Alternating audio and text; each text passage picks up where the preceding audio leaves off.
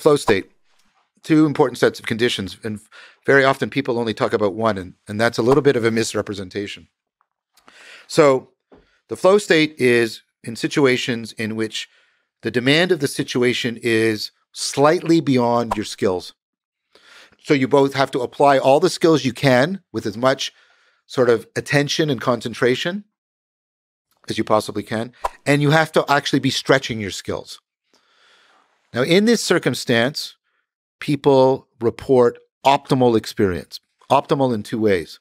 Optimal in that this is one of the best experiences I've had in my life. It's distinct from pleasure, and yet it explains why people do very bizarre things like rock climbing, because it's a good flow induction.